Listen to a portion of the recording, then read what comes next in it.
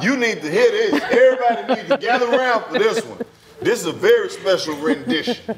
I wasn't saying you specifically, my brother. I was talking to us as a community, as a whole, as a black community, as a market, as a record label, staff, and a company. Yeah. Because this is breaking news and some new information hot off the press that may save somebody's life. Yeah. We got the book right here. It's not complicated. It's not. But you're making it hard. Now I had to go call in a specialist for what I've been seeing on the internet. All this back and forth and arguing and on these podcasts and stuff. Somebody got to make some sense of all this. And I think I found the right person to do it. Miss Alicia Price. Yes. Now before I tell you what she does, I'm just gonna let you know that I'm gonna let her tell you what she does first, because I know. But I think you need to hear it from her, and then I'll follow up with that.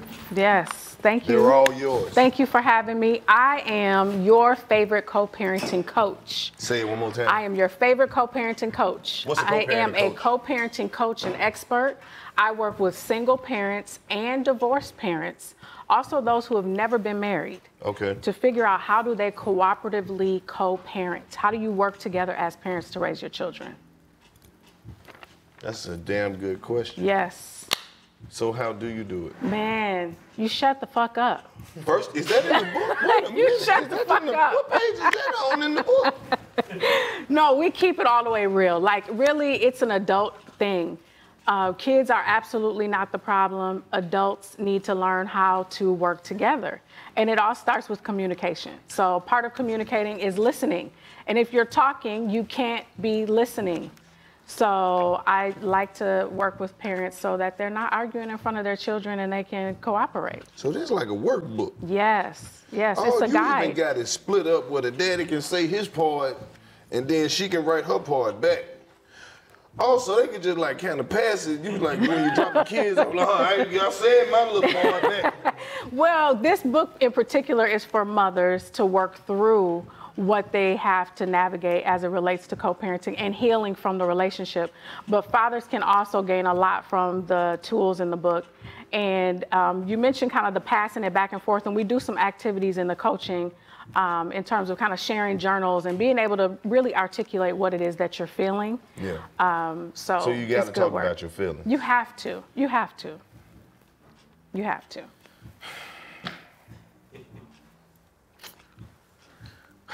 It's deep. It's deep. Co-parenting is something that also married couples do. If you're cohabitating, you're still co-parenting.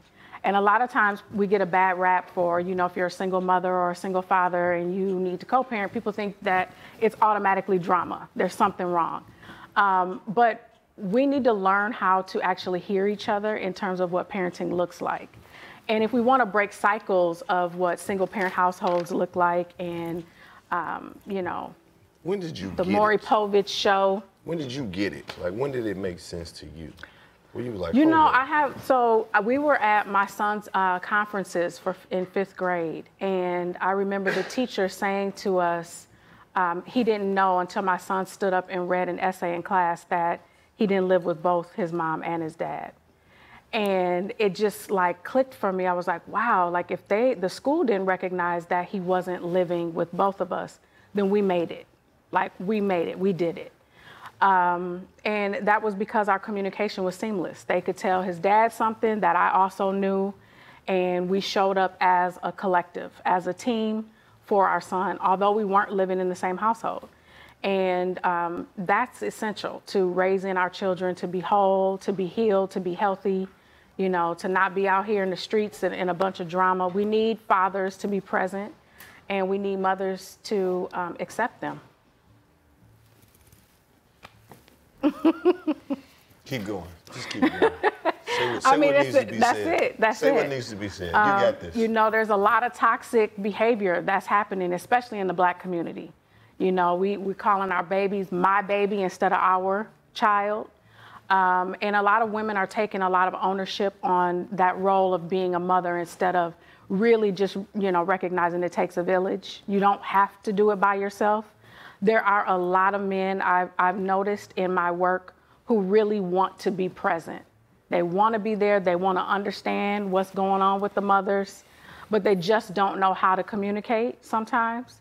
And if the relationship has been toxic, who do you go to? You know, sometimes you can't go to your mom because your mom is like, I don't like the heifer either, right? So you got to reach out, you know, and you got to get support from a neutral party. And so at the Price Dynamic, which is my organization, we provide co-parenting coaching, we provide family mediation, we provide supervised visitation for parents who don't have custody. So that way you have a safe and neutral environment to start to work on some of these skills and tools. How can they contact you and get some of this info? AliciaPrice.com, also thepricedynamic.com, and all of the products, book, cards, everything is available on the website. Tell me about the cards. So the cards come from, actually, I don't know how much you know about the co-parenting dynamic. I'm not sure. I know a lot about it. All right. I'm actually an expert at it. Okay. So when we think we know what the other party is going to say, here's the cards that are open. But when we think we know what the other person is going to say, we can't listen, right? So if you're trying to communicate with your co-parent, these cards serve as a purpose or as a tool for having a conversation or making decisions as a team without one person taking over or the authority. So it eliminates all the yelling. It eliminates you assuming you know what the other person is going to say. And they're prompts that really help you to walk through how to make decisions and set rules for your children. And what is your inner voice telling you about this decision? One of my favorite cards, hands down, trips everybody up, is what would you tell another family about, this particular situation, or what kind of, advice would you give another family? Are you supposed to shuffle these? No. Oh, because there was a bunch of safety cards in there. Yeah, so the safety cards, each family member gets a safety card. Oh, and you pass these out? Yeah, the green cards are the safety cards. So like your children actually can get them, and they can have a voice in the conversation, and everybody takes turns. To win the argument right here. Nobody can interrupt me while I'm talking. You heard what the lady said. I got the card. Big joker. And it gives them some tools, right? Because, a lot of times we get stuck in the ways that we've learned to communicate, which can be toxic. And we're all about breaking generational curses around here. We need to do things different, and we need to support our children and show them healthy relationships. So the cards definitely help with that. These babies need us. Yes, they do. Yeah. And you said you're a co-parenting expert yourself, huh? I am. I got whatever you need from me, I can let you know. Right on. What it is I'm somebody's baby daddy. If you ever need some insight from somebody's baby daddy that's active in the field, still out here, hit me. I'm going to do that. I ain't going to tell you what I heard. I'm going to tell you what I know. I am absolutely going to do that. This is the hardest job I have ever had. Parenting, right? It's not just parent. I told you, being somebody's baby daddy. I am a statistic. Mm-hmm. It is difficult. I'm trying to do the right thing, get this stigma off me, and change the perception of baby daddies. Yep. And it doesn't have to be complicated. It really doesn't. It doesn't. It doesn't. We make things harder. You just have to, the trick to being a baby daddy is just let her say that shit she's saying, and then have your backup plan already ready, because that shit ain't gonna work. Like, all right, yeah, okay, all right. We're going to pick the birthday cake up at 7 o'clock in the morning. Okay. And then, but how did I start? What did I say? What you're supposed to do? You're supposed, right? Express your feelings. Yep. Yeah. And that's it. That's the thing about it. Men know. They do. They do. But it is difficult, especially in my work. We see a lot of men who are doing supervised parenting time, which is really hard, right? To, you know, only be able to see your child while somebody is observing that. That ain't even how parenting works. Right, right. And so we're able to do a lot more support and coaching in that space. And then it also helps, of course, by representation matters. You know, when you walk into an organization and there are Black folks there and they understand what you're talking about and can support you through, you know, kind of that court process too. Yeah. Which is... You don't want that process. Right. I didn't even know you was gonna bring that process up. Yeah. You don't want those problems, man. Get you some of these cards and do your thing, because going to court is... Listen, coaching, family mediation, and utilizing the supports that you have in your community is way cheaper than the court, than the lawyers, and all that goes with that. Way cheaper. Yeah. And if you need further instructions, just talk to some people who got a lot of kids. I'm telling you, that'll save you so much stress. Yeah. People, I'm not like 3, 4, like 7, 8, 9, 11 a lot. You know somebody. 11 kids. Now, those people got the best type of advice. Yeah, that's common. Every Black neighborhood got one person that got way too many kids. Yeah. And they're gonna have the best advice. Oh yeah, they've done it all. They got so much experience to draw from. Now my youngest son, daddy, he good. My middle two, they don't know him, and my oldest. Right, it runs the gamut. They know every scenario, yeah, right? Okay, now I can understand that. That is true. That's why I talk to him. That is true. I know a dude who got 6 baby mamas. Yeah. I know quite a few that got more than that. 6, and he was just letting me know that his favorite one, the troublesome one, the neutral one. And that is so real. It's so real. There's a label, right? And the other thing that I've learned in this work too is a lot of the times women don't recognize their power. They act a lot of the times as kind of this victim in the scenario instead of recognizing that we kind of run shit. Or we have the ability to.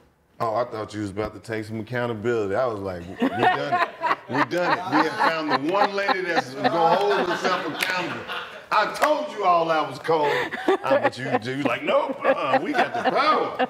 It ain't our fault. But no, I mean, literally, it's like you can dictate how that relationship will be. Right. Because men are deferring to you a lot of the time. So if you recognize that power and you use it for the good of your children, it doesn't have to be complicated.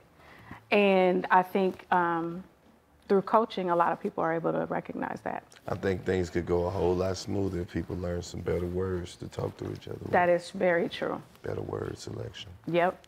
A little more patience. Patience. Listen, really listen. Not listen to have a rebuttal, but listen to truly, and also not to understand all the time. You might not understand everything a person is saying, but to actually be able to reflect what they're saying is important. Yeah. You know, but yeah, co-parenting is it. We've been talking about it a lot. It's like it's a buzzword. We're talking more and more about what co-parenting is. And I think it's important that people recognize that there's ways to get support around it without avoiding it and then ending up at court. Are you a parent? I am. I have a 19-year-old. Just one? Yep, just one. Man, you're supposed to have a bunch of kids. You ain't having no more? Nope, I'm done. I'm done. That is a big age gap, though. Yeah, it's over. 20 years. Come get your little brother. I can't. Nope, it's over with. It's over. Yeah. Well, I want to let you know that what you're doing for the community is great, and I hope you help everybody. I hope so too. Because somebody gonna have to make some sense of all this. Yeah. And like you said, it's not complicated. It's all in about, the choices. That's very true. And just to be heard, when we're in the coaching space, you're able to really sit with somebody and support them through what they're feeling, what they're thinking. It really, truly helps. And in coaching, we're not there to diagnose you. So it's very different than what people think traditionally therapy is, right? It's an opportunity Let me ask some hypothetical Yeah. questions since I got you in here. What would you tell somebody who has to co-parent with somebody who just stupid? Just flat out stupid. Yep. Logical, there's people who can't make logical decisions. They make emotional ones, but Very emotional. not logical ones. Yeah. So we get that a lot. And what I like to tell people is sometimes co-parenting might not even be for you. And you need to recognize who you can co-parent with while you can. Now, so that's your some real village, advice right there. yeah, your village is accessible. Sometimes we're forcing, a circle into a square. Literally. Yeah. And you might need to parallel parent with that person. Sometimes there's, domestic violence in play. Sometimes you got, an extreme narcissist that you just can't talk sense into that person. So instead of trying to force that situation, figure out who in your family can help you in a co-parenting dynamic. And Use your resources. Absolutely. Absolutely. It's okay if you can't co-parent. You don't have to force that. But especially in the Black community, it takes a village, and we know that. We understand that. There's always a grandma. There's, aunts and uncles that are around. And people are willing to step up and support you with your children. And you just need to be, mindful about saying, like, this is how I need you. But I don't recommend people try to co-parent with somebody who's stupid. It's a waste of time. It's a waste of time. It's a waste of energy. You said it so much nicer than me. Oh, I knew you was gonna put it right, because when I say it, they get offended when I say it. Some people just stupid. Yeah. Well, we see it a lot. Yeah. We have any questions from the floor? Anybody need help co-parenting? Any co-parents in here today? Nobody? I'm the only one with a child today. All right. I see how it is. Told you I was somebody's baby daddy earlier. You leading the pack. Hell yeah. That's how we do it. Well, I'm going to take my cards. Right on. I can't wait to pass these out. It's really a good tool, though. It really is. So you get the whole family together and you give everybody like 4 cards? You get the whole family together and you go through the deck one at a time. So the safety cards go to each person for their hand, and then you draw them one by one and read out what the question is, and then everybody goes around and answers. So say, for instance, you're looking at, how do we set bedtime for your child? And that's an issue. Or setting curfew could be an issue. When I created these cards, what we were trying to figure out in our family was allowing my son to fly by himself. How old was he? He was, I think, 16. Oh, hell yeah. He would have been flying by himself. And he was going off to a Berkeley college of music for the summer. Yeah, get him out of here. And I was like, we're trying to figure out who's going to ride on the plane with him one way and the other way. And he was like, I just want to go by myself. Yeah. So we were both like, okay, like, let's talk this through. Let's figure it out. Are you ready to do that? Yeah. And he did. And once we went through this process, because we weren't giving him a voice. Yeah, 16 when you Black is really, you really Listen. 21. Don't listen. Don't tell him that. Man. Because he's 19 now, Like so how old is he? Everybody who watching this show, act like you haven't had some decent breakfast cooked by a 6-year-old. You laughing because you know it's true. Black kids be advanced. I was one of them black kids. Exactly. You've been cooking since you was 5, 6 years old? I have. Exactly. I have. See? That is true. So yeah, we sat as a family to, kind of to work it through. And then I thought, well, the steps that we're taking to give him a voice, to have him be a part of the way we make decisions that relate to him. Right. Other people should be doing the same thing, And the more that you involve your child, the more that you take your own feelings out of the equation. And that helps you to show up better as a co-parent. Are you listening?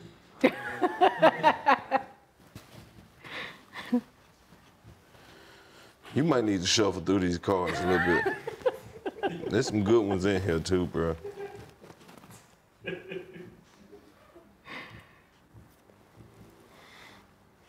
How might the decision hurt someone else, J.O.N.?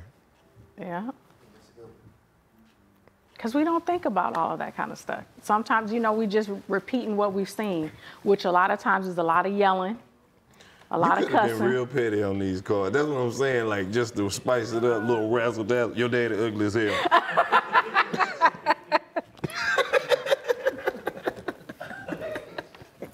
and that's gonna make it complicated. Yeah. Just for a little razzle dazzle. Well, that'll be Ask your mama the about their birthday money. that's the family fun edition. Where we gonna partner. Now those would be funny though. Ask your mama, can I have some of the child support back? We gotta come out with the hood version. I like that. I like that. Yeah. Well, look, I appreciate you coming through here, I blessing thank you me, for having me. putting me up on some co-parenting game. Anybody could use that. Yes. What do you tell the step parents? You know, I tell the step parents to follow the lead of the biological parent.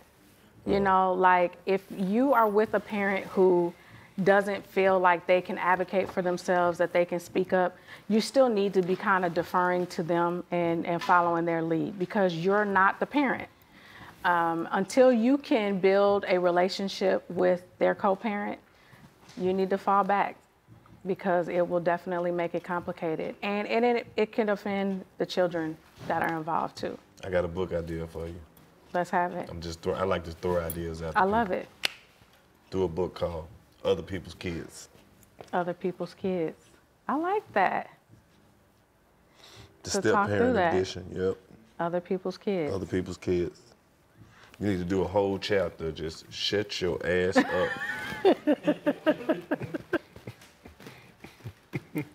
Chapter 6. You all in them folks' house. Because literally, I mean, I see so many step Chapter parents 13. that make things You ain't harder. running nothing. See? Look, you They don't do wrote the make it book. harder. They make it hard. They do. Especially, I'll say this one too. Especially in my personal experience, the girlfriend who don't get along with her baby dad, Oh, they on sabotage. but they want their boyfriend to not get along with his baby mom. Oh, that's a doozy. Yeah. Yeah. We see it all. They always be funny looking too, don't they? Tell the truth. It's always the most funny looking ones. It ain't never That is very it's true. always the funny That looking is ones. very true. In my experience, that is very true. Yeah. That's just how it go though. Men fall in love with a lot of funny looking women. For real, we do. We always look at some of your older homeboys. You ever see a couple together and you just look at me like, what the fuck Like, how they did like that each work? other? What do they have in common, dude? I be in Walmart. Them some strange couples in there. Strange ass couples in there. Definitely. That's a whole nother episode. They learn how to co-parent though. It's not complicated. Right. At least it don't have to be. Drop the website again. Yes, AliciaPrice.com or thepricedynamic.com. Okay. Yes. And that's Alicia. That's ALYESHA. No, ALYSHA. S. This not a? Nope, that's All right, S. bet. Well, there you have it, folks. There you have it. Zoom in on it. It looked like an E to me. It's an S. Ain't no E in there. No See, E. you would have went to somebody else's website. Ain't no telling what would have popped up. JON, the black market is open. Yeah.